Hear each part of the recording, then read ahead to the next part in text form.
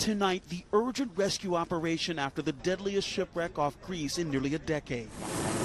A Navy helicopter lifting a survivor to safety. More than 100 rescued from this fishing boat that authorities say was packed with nearly 700 migrants when it overturned and sank in the deep waters of the Mediterranean about 50 miles off the coast of Pelos, Greece.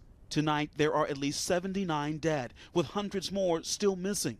The Greek Coast Guard saying that fishing boat was first spotted midday Tuesday, but those on board refused multiple offers for help, instead continuing their journey from Libya to Italy.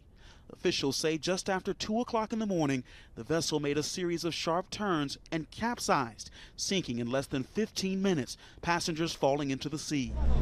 Authorities launching a massive search, a 300-foot private yacht picking up survivors, bringing them back to the shore.